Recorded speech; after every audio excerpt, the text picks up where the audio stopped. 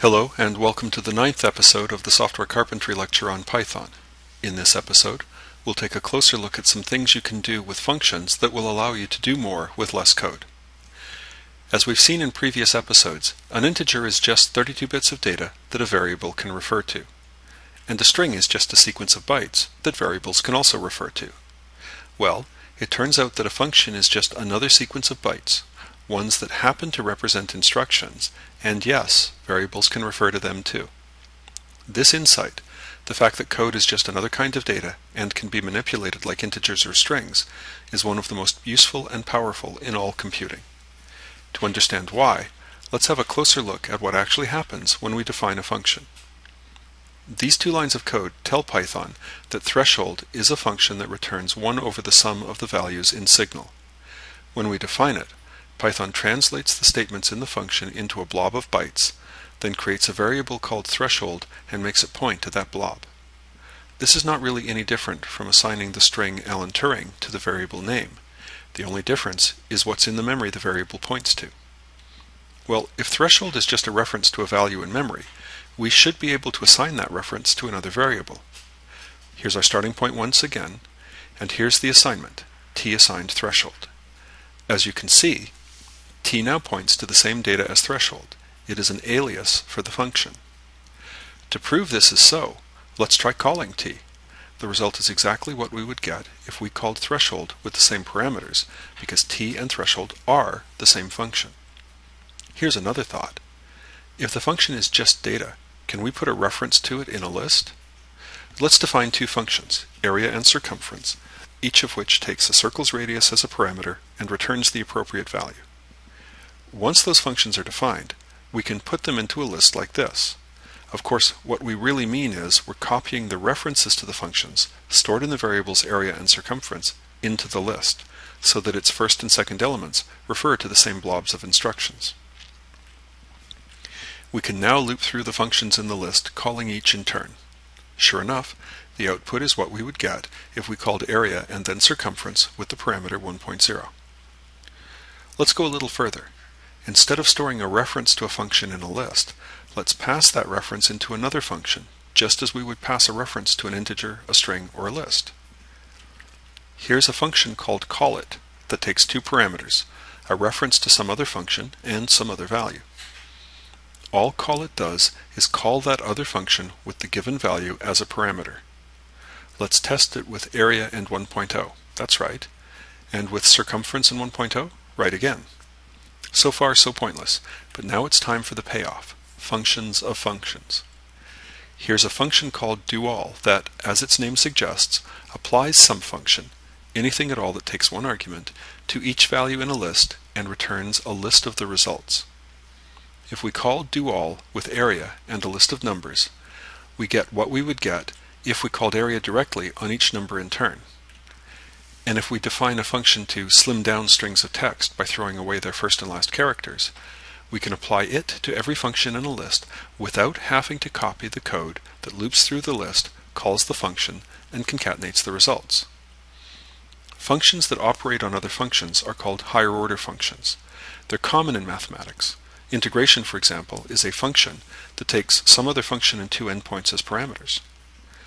In programming, higher order functions allow us to reuse control flow rather than rewriting it. Here's another example. Combine values takes a function and a list of values as parameters and adds up the values in the list using the function provided, returning a single value as its result. To show how this works, let's define add and mul to add and multiply values. If we combine 1, 3, and 5 with add, we get their sum, 9. If we combine the same values with mul, we get their product, 15.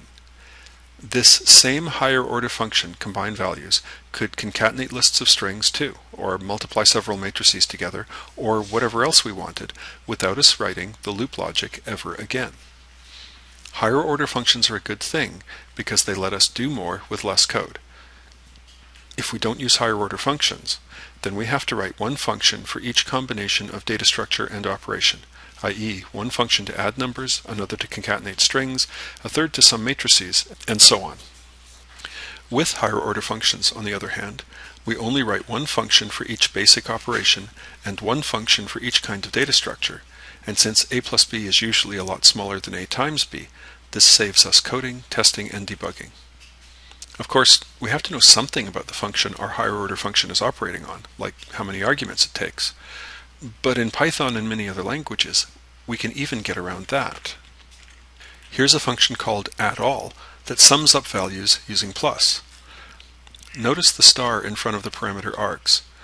This tells Python to take all of the parameters passed into the function when it's called and put them together in a special type of list called a tuple, which we'll explore in more detail in a couple of lectures.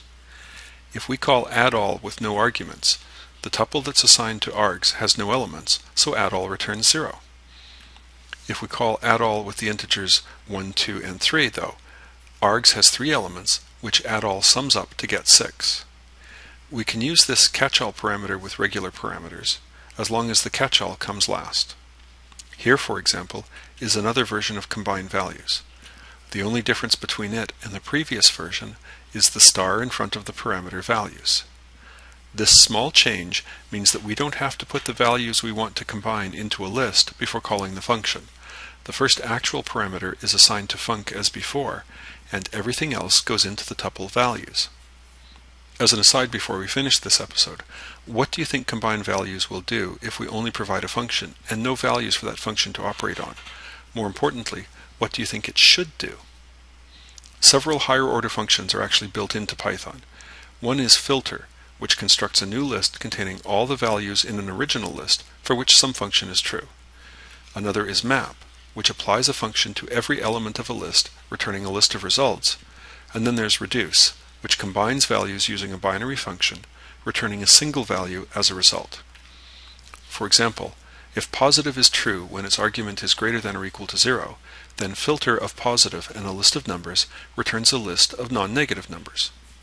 If negate changes the sign of its argument, map of negate returns a list of negated values, and of course, using reduce with add returns the sum of the values in the list. It usually takes a while to get used to working with higher order functions, but while the ideas are digesting, let's step back and ask, what is programming anyway? Novices usually think that it means writing instructions for a computer, but more experienced programmers think of it as creating and combining abstractions. When we're programming, our goal is to spot a pattern, like combine all elements of a list using a binary function, and then write it down once, as clearly as possible, so that we can build more patterns on top of it. Be cautious, though. The limits of human short-term memory still apply. If you pile too many abstractions on top of one another, it can be difficult to figure out what the end result actually does.